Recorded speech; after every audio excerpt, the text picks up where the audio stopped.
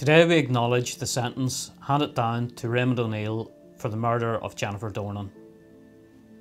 Jennifer, who was 30 years old, was murdered in her Lagmore home on the 2nd of August 2015. She had been out with friends the previous night. Raymond O'Neill was a passenger in the car that gave Jennifer and her friends a lift.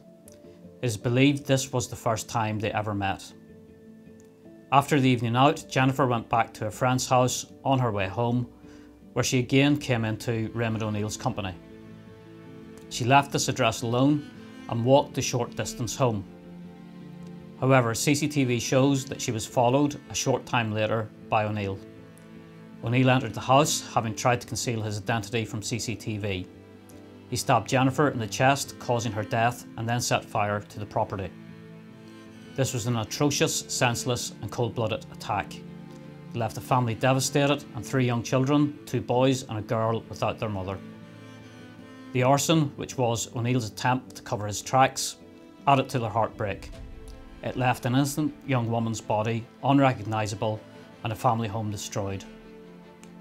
Today, our thoughts are with Jennifer's family and acknowledge their grit and determination during this difficult and lengthy journey through the criminal justice system. It is almost 7 years on now, and the family's pain is understandably as raw as ever. At no stage has O'Neill shown any remorse for carrying out the sickening and incredibly violent act.